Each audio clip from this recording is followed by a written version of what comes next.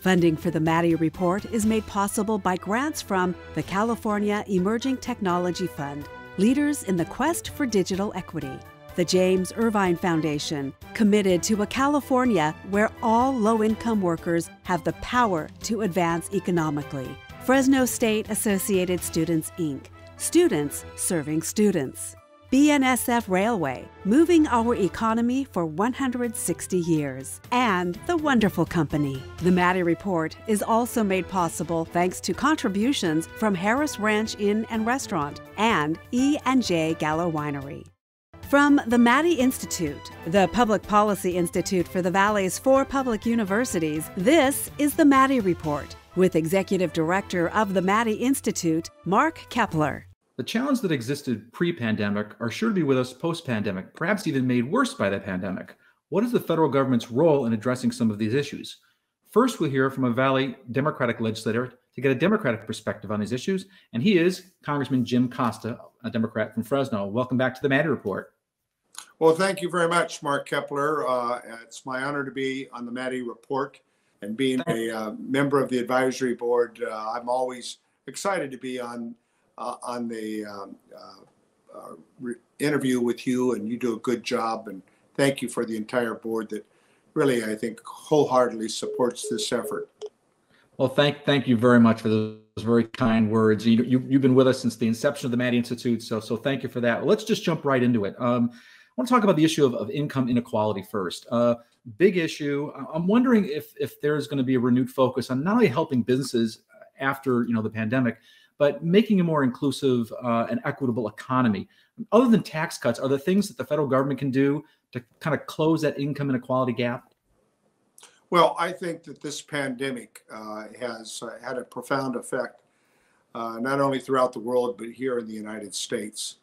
I don't think 100 years ago was the last pandemic, the Spanish flu, but of course, this has had a far greater magnitude in terms of every element of American life and society, socially and economically.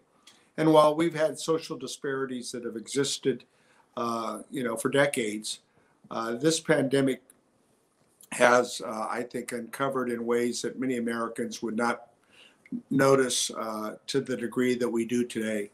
The social and economic disparities in healthcare, in education, and in housing have been front and center throughout our country. Actually, that's a great segue to my next question, frankly, and that is on healthcare. What are we going to see? What's the future of Obamacare, the ACA? Are we going to see any changes there? Yes, I think we're going to see an opportunity to make improvements that we should have done over the last 10 years since its inception. Unfortunately, most of my Republican colleagues wanted to eliminate it. I lost track of how many times I voted to oppose repealing the act. It got over 70 times without putting anything in its place.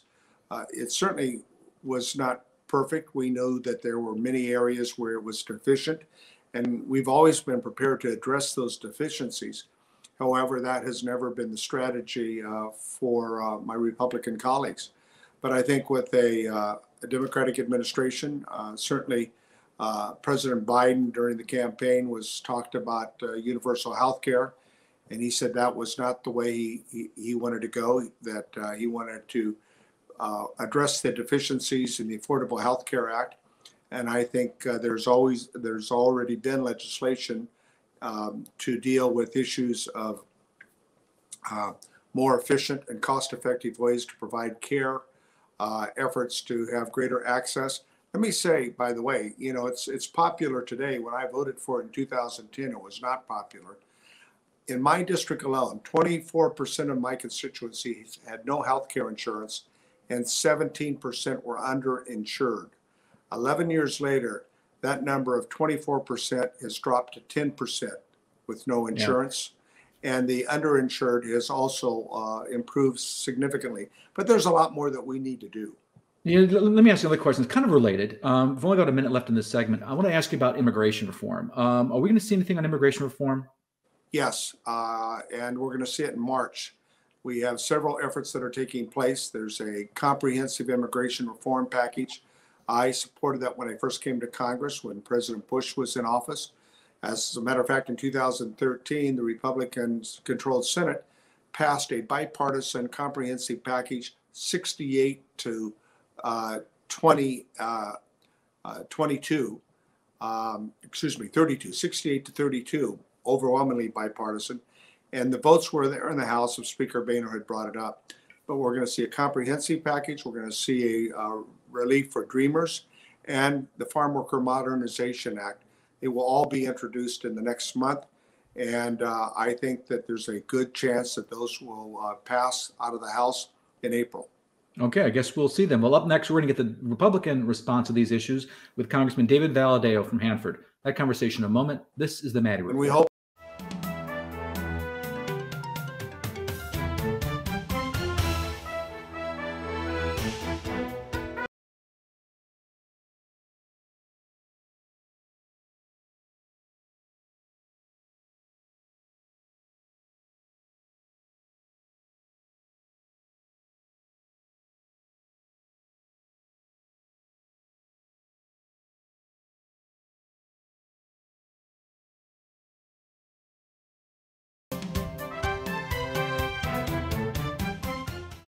Welcome back. I'm Mark Kepler with the Maddy Institute.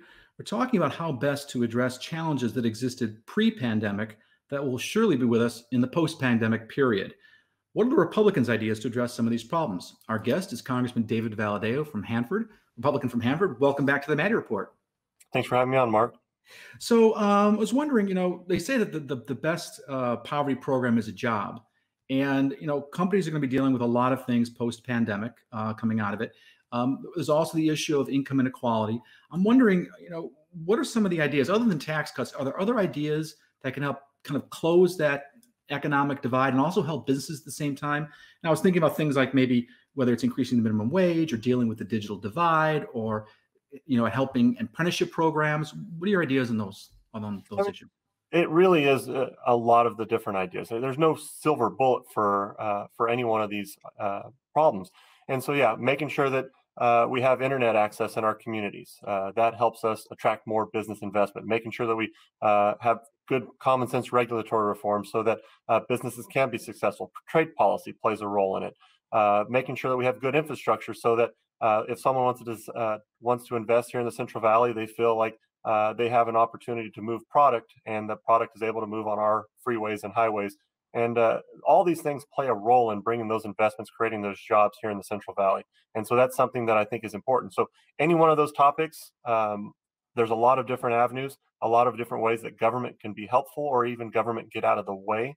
But all those play a role in making sure that we attract jobs and create an opportunity for employment here in the Central Valley. Yeah, it's a kind of all of the above approach, huh? So let me ask you another big issue: healthcare, Obamacare, the ACA. What are the Republicans thinking on that issue these days?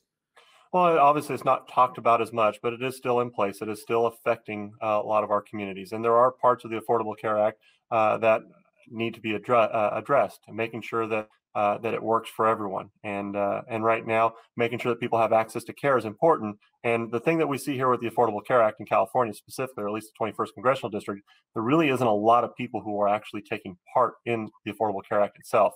They're taking advantage of the situation with Medicaid expansion and Medicaid itself, and the majority of the constituents are part of that or private insurance. But if we want Affordable Care Act, the Obamacare to work, we have to make sure that we lower the cost so that people can actually afford it, give them that avenue to be able to get off of Medicaid and onto Obamacare and actually have some sort of insurance that they play a role in, so that it obviously plays a role in our communities. But also reimbursement rates also play a role in making sure we can attract doctors into our area. Right. All those things are important. Yeah, because if you have insurance but you can't find a doctor, it doesn't really solve the problem. And reimbursement rates have been a big issue. What about immigration reform? Where are the Republicans on that? I know you're kind of out there leading on immigration reform efforts. Is the rest of the caucus with you? Well, everyone's a little bit different. And even when President Obama when he was president and had the entire both Congress and the Senate, he wasn't able to pass immigration reform either. So it is a bipartisan issue. There are Republicans and Democrats who are in favor, and there are some Democrats and Republicans who are in opposition to it. It's a controversial topic with a lot of different details that need to be addressed. Guest worker programs are obviously important here in the Central Valley. DACA, DREAMER legislation is something that has a lot more bipartisan support, but also improving our system as is, so that it allows people who want to immigrate to this country to have a more simpler path, or a path that's actually that can be achieved, is also important. Do you see there might be, the stars might be aligned that maybe we'll get some action on immigration reform? I really hope so. I mean, President Biden has actually talked about it quite a bit. He's offering some executive orders, which I'm not a fan of executive orders, but he needs to start talking to Congress and making sure that we can pass some legislation. He has both houses right now. Obviously, President Biden and Democrats control the House and the Senate and the White House. So they have the opportunity to pass legislation. The Senate still has the threshold there of 60 votes, so they do need to work with Republicans. There are a lot of Republicans in the House that are open to this dialogue, but we want to make sure that it is common sense.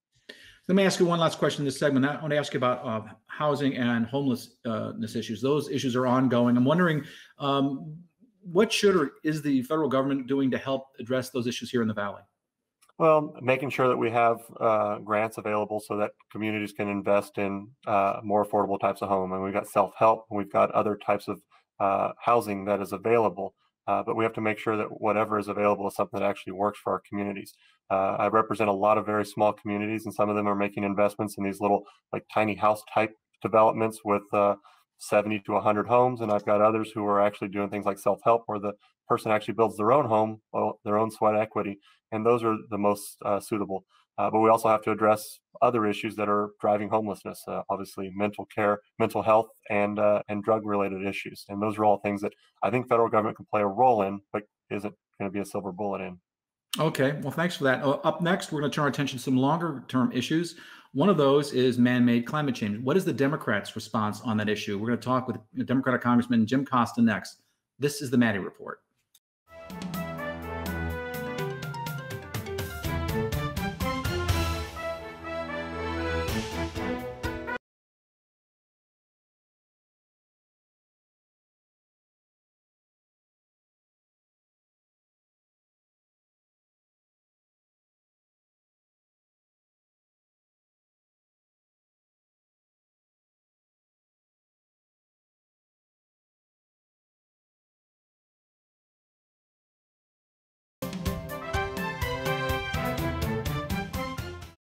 Welcome back. I'm Mark Kepler with the Maddy Institute. According to NASA, quote, multiple studies published in peer-reviewed scientific journals show that 97% or more of actively publishing climate scientists agree climate warming trends over the past century are extremely likely due to human activities. So while this is an issue that requires national and international response, there are also some significant implications for the Valley. First, let's get the Democratic perspective. Back with us is Democratic Congressman Jim Costa of Fresno. So, Congressman Costa, researchers are saying that climate change is going to have some impacts on the agricultural industry. One of the ways it's going to impact ag is the prevalence of pests, that they are going to be more prevalent going forward. I'm wondering, what is the federal response to address this issue? Well, climate change is real. It's undeniable. 200 years ago, we had 200 million people in the planet, and a couple of years ago we turned 7 billion, and by the middle of the century it's going to be 9 billion.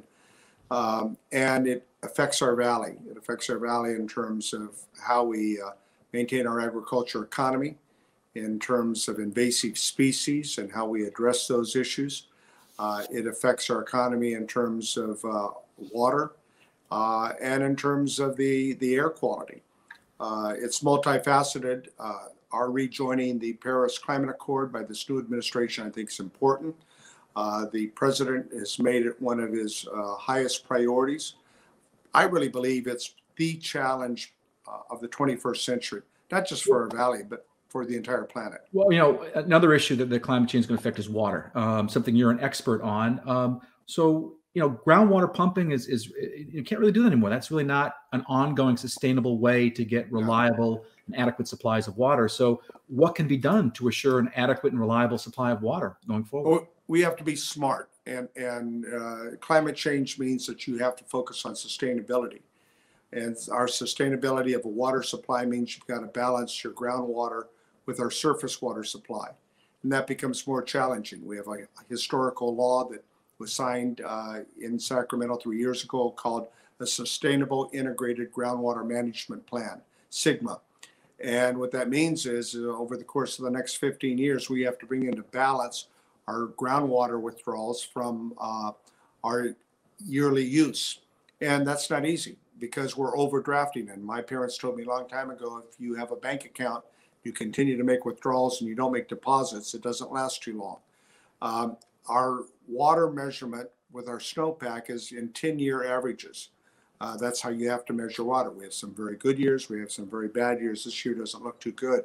And we have average years. Consequently, what we have to do is to figure out a strategy to make our water supply sustainable for agriculture over the long term. And that means that likely our snowpacks are not going to be as heavy as they have been traditionally, our measurement of that. We're going to have more events of storms that make the snowpack higher in elevation. And that means we're going to have to operate our reservoirs differently than we have over the past decades. And that requires innovation in terms of our water management use. And that's one of the impacts of climate change. Yeah, and also, as you know, subsidence, and it's affecting the Frying Kern Canal. You know, repairs have to be done there so the water can move more efficiently. Lots of issues. Let me transition to another issue that climate change has an effect on, and that is wildfires. California's had some horrific wildfires over the last few years. Last year saw almost 4 million acres burn across California, which is a record in the state's history. You know, a lot of people are surprised to learn that the federal government actually owns a majority of the forests in California. 57% of the forests are owned by the federal government. What can or should the federal government do to mitigate this problem? Combination of factors. Number one, we have to do better land management for our forestries. And with the federal government having over 60% of those forests, we've got to do a better job of clearing and thinning. Our monies that we've set aside for forest management in recent years because of these horrific fires has been used to put the fires out. It's estimated that we really need to review our entire western states forest management plan. So that's number one. Number two, land use management by local government. We have hundreds and thousands of people living today in forestry areas and foothill areas. They didn't live 30, 40 years ago, and that's a problem. And finally, we have to take into account that when we better manage our forests, we allow better use of the rainfall and the snow that we do get. It gives us better water management, and it will allow us to better combat the fires that will continue to come. And with the climate change, we've got to be smart in how we do that. Okay, well, I want to thank our conversation with Democratic Congressman Jim Costa of Fresno. We're going to get the Republican response in a moment when David Valadao tells us how the Republicans are going to deal with climate change. That conversation in a moment. This is the Maddy Report.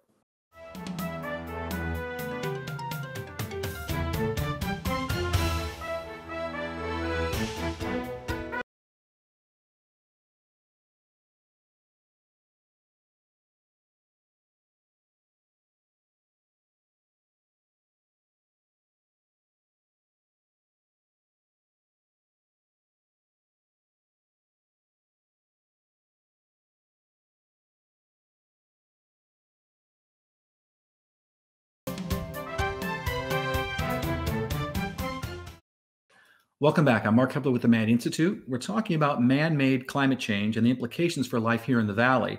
We want to get the Republican perspective on this issue. So back with us is Republican Congressman David Valadao. So Congressman Valadao, we were talking with your colleague, Democratic Congressman Jim Costa, about the impact of earlier springs and hotter growing seasons and the increased prevalence of destructive insects on Valley agriculture. I'm wondering, does the federal government have a role to play here? I mean, the federal government plays a role in everything, it seems, but especially when it comes into programs like this that affect so many, I do believe that especially when it comes to research, coordination with different industries, it does play a role for us to allow federal government to play a role in it.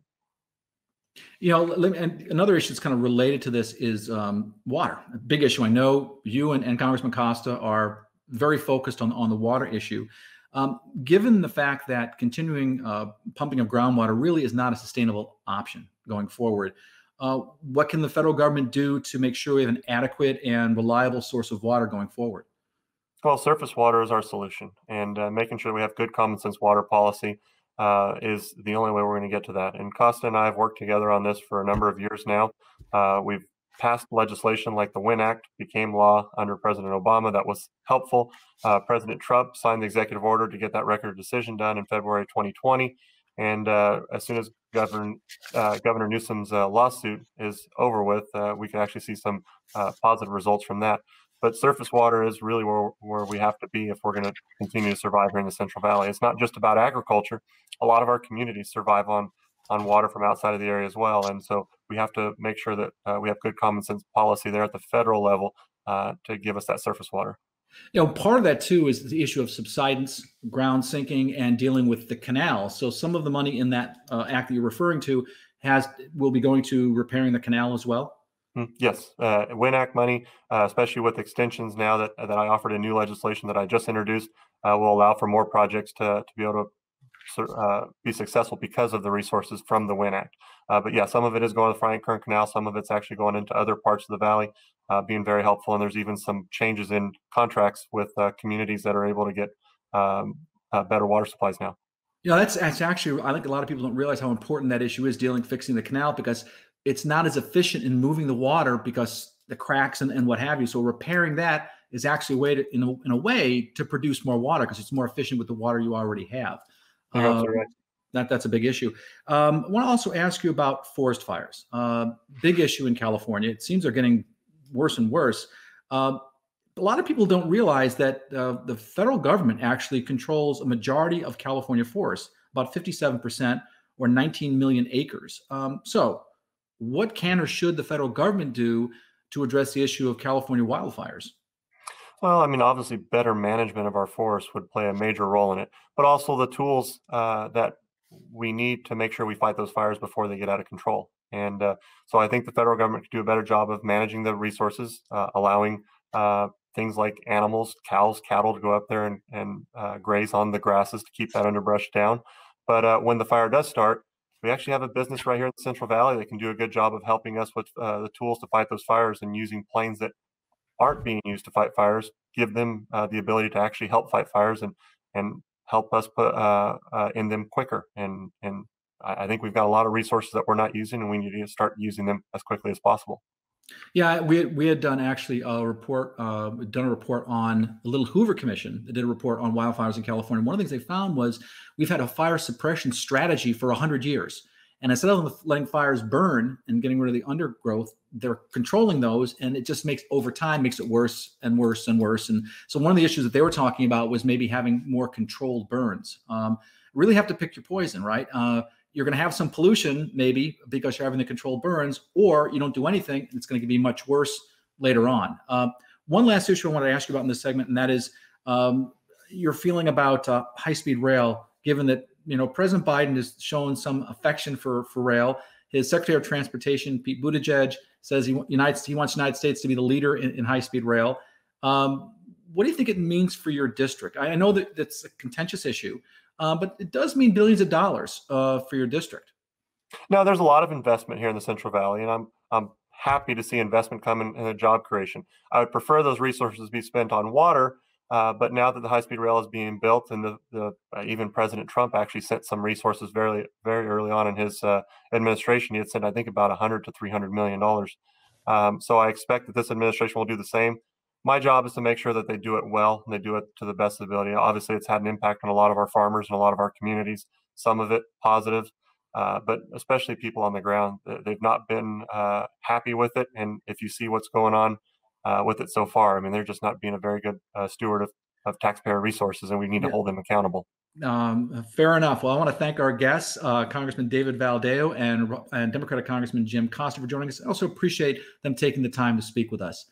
This is Mark Kepler for the Maddy Report. Thanks for joining us. The views expressed in the Maddy Report are those of the individuals participating in the program and do not necessarily reflect the views of the Maddy Institute. If you'd like to share your thoughts about today's episode of the Maddy Report, please visit our website at maddyinstitute.org.